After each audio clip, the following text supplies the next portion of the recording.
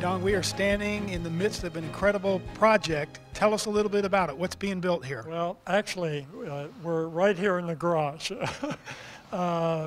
This is the mini stadium. I think we can get 250 people, 280 people in here. There'll be improved restrooms, and there will be a concession stand, and all this storage and office space for some of the administrative stuff that Ben will have to be doing. People have asked me, why do we have to have this? First of all, we were embarrassed by the facilities that we had before. They were so bad. And they certainly didn't represent what we think Christ needs for us to represent with kids. And secondly, to reach more kids, the facilities have to have the capacity to manage that. Yeah. From a ministry standpoint, it is exactly the right thing to do here, is to provide the best facilities with the best programming wrapped around it that we can possibly have. How does it affect our congregation and its mission and this whole physical plant and building?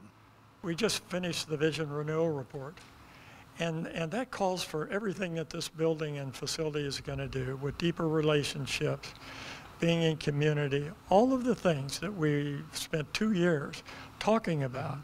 This facility will give us the capacity to do that. That's great, Don. And I know I've been in some of the construction meetings, and I've seen and been amazed at just how prudent they have been with the financing and the budgeting. Tell us a little bit about the total cost and where we're at, and probably more importantly, how can we get involved? How can we help?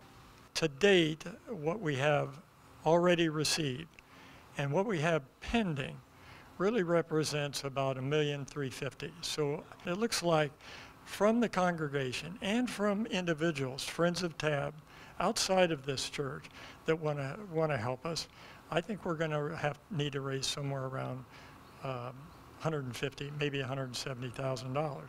We've been encouraged the whole way, and we've shared that encouragement with the session. I think the session's response and John's response has gotten us to this point, so we're excited about that. This is a special gift, a special ask for a special gift at this point, and there's lots of ways to do it.